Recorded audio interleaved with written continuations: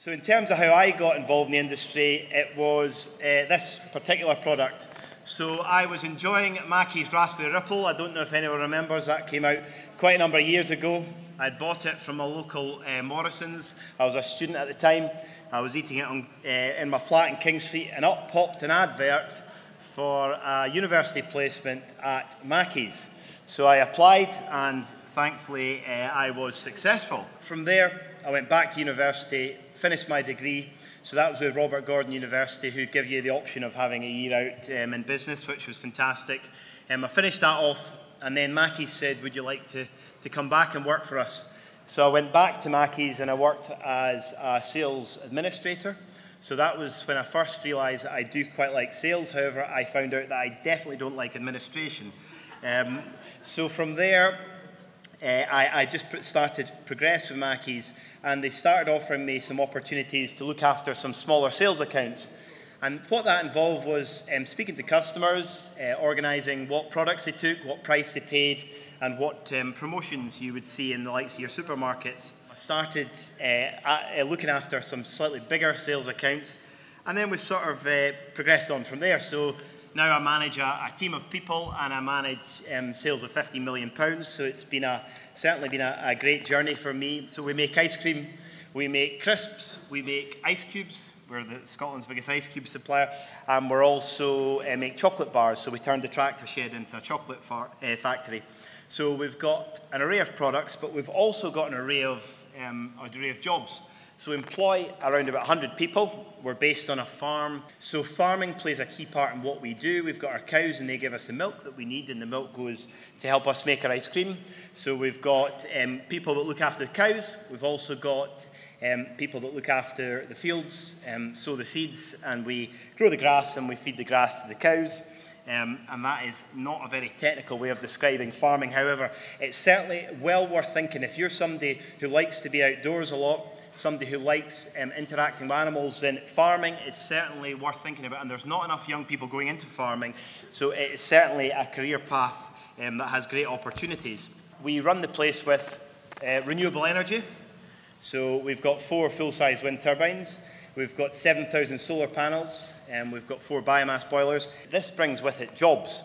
So all these pieces of machinery, whether that be wind turbines or solar panels, they all bring employment opportunities. We need engineers to fix these things. We need people to work with the data that they provide them. So it's a whole career opportunity within itself. So we spend a lot of money. For example, we've spent millions of pounds on machines that make our packaging. So rather than ship packaging in from around Europe, we actually make our own tubs on site. So we take little bits of plastic and we mould them in to the shape of the tub, and we put a label on. So what we need there is we need specialist engineers to work these machines, because it's worked by robotics, and we also need specialist operators. So again, that's a whole different part of the industry that people might want to get involved in. Sometimes you think of engineering as you have to get your hands dirty. It's not about that nowadays. So if you're into computing, for example, then that is the way ahead for a lot of the engineering work that we're now needing done. At Mackie's, we've got a food technologist, and the job is to use the science of food and drink to work out how you, for example, get a product that would scoop, so a soft product, but a product that will last a long time, for example, 18 months in your freezer. There's a lot of science behind this. It's far too complicated for me, but that's why we need the individuals within our organisations that understand all those things to do with molecules and such like. So it's certainly an area worth thinking about, and that leads on also to new product development. Probably the most exciting area of our company would be new product development, and that's basically trying to come up with the next new flavour or the next new product. So we've always got a long list of volunteers for tasting our products, but there's sometimes a bit more to it. So, for example, we have got a new rhubarb and strawberry flavour. You'll hopefully find a balance of rhubarb and strawberry, and that takes a lot of testing from our new product development department. And even something such as vanilla. There is about 50 different vanillas out there that you can choose from. So that is a very, very exciting job, and that could be one, if you're sitting at school and you quite like home economics, then maybe new product development would be for you. Really exciting. You get to see the product go from the very first idea all the way through to your supermarket shelves, but also it's one that can bring with it great financial rewards. So food technology, new product development, we have farming, and then the likes of engineering. We've also got jobs in the industry for people who are into their art and design. So I think sometimes people would think of that when it comes to food and drink. How does art play a role in it?